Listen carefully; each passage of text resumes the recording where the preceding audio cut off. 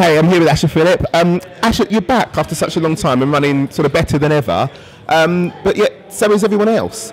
They've really kind of upped the game in the time you were away.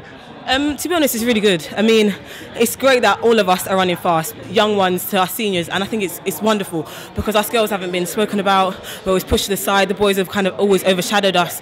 So the fact that we're here and we're kind of stealing the limelight from the boys, and I think it's great for us. So the more that we run fast, the better it is for us. So it's great.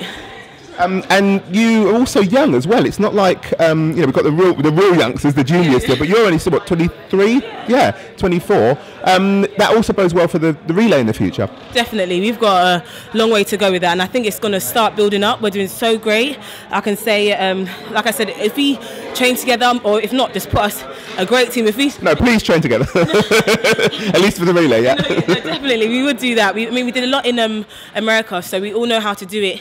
So all fingers crossed that we would be breaking that national record.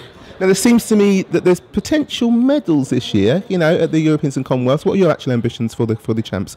I always say I'm going to the final, and that's all I'm aiming for, because I've been out and I've been able to watch on the side, and I hate that. So as long as I'm in the final, my world is my oyster. Listen, best of luck, and we'll be cheering you all the way. Thank you. Thanks a lot. Bye-bye, babe.